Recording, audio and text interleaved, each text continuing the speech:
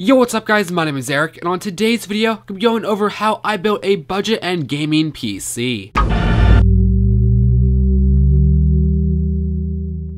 So first, get the motherboard and take it out of the box. Then you want to take it out of the plastic sleeve that it is in. Then set the motherboard down on the sleeve. Now get your CPU box and take out the stock cooling fan and the CPU. You want to take a look at the CPU and look at the marks made on the bottom side so you can see how you have to put it into the CPU socket on the motherboard. Now go to your motherboard and lift up the piece of metal to open up the socket. Take the CPU and place it down on the socket. No pressure is necessary. Now push the metal lever down to secure the CPU. Next, it's time to add the CPU fan, so take that out and do not touch the bottom because there already is thermal paste applied to the fan for the CPU. Nicely place the fan on top of the CPU. Make sure the heatsink connects to the motherboard properly. Then push the plastic lever down to secure the fan. Now take the wire for the CPU fan and plug it into your motherboard. Now it is time to flip around our motherboard and install the RAM. So pop open the RAM slots, grab your RAM, then align it to the motherboard socket and push it in. Do the same for the second stick of RAM. Now it's time to grab our computer case. Start by unscrewing these screws to remove the side panels. Now find your motherboard's I/O shield and put it in the back of the computer. You can use force here. Now find all these screws that your computer case came with and find these screws for your motherboard that look something like this. Then screw in the motherboard screws. You don't have to put them all in, but I did just because. Now you want to carefully place the motherboard in your computer case, carefully aligning it with these screws you just put in. You also want to make sure that all the ports align right in the back. Now go back to the bag with all these screws and find the screws for your motherboard to secure the motherboard to the case. With the motherboard installed, now let's add the hard drive. Now I made a mistake when I built this computer. The RAM I got is way too big, so now I did have to remove the RAM to add the hard drive,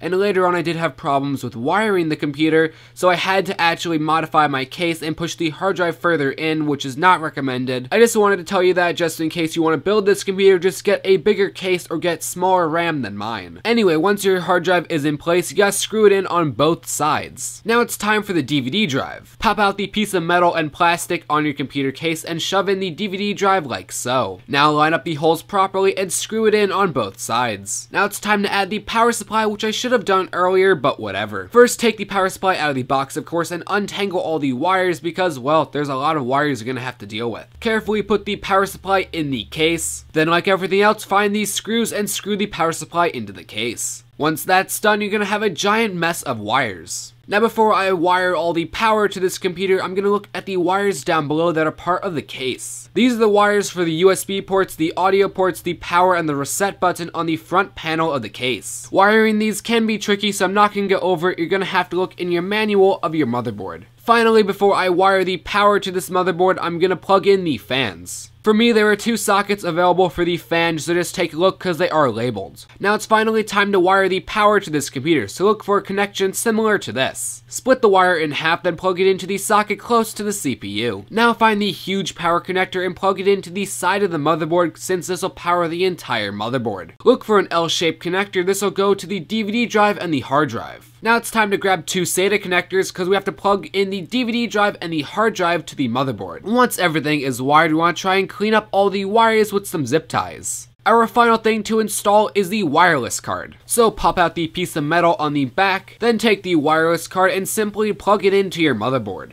Like usual, screw it into place, and finish it up by screwing in the antennas. Now that the PC is all built, go to the back and turn on the power supply, then click the button on the front and watch it turn on. If it did not turn on, there must be something wrong and you're gonna have to go over all your wiring and everything else again. But if your computer does work, then install an operating system. In my case, I'm installing Windows 8.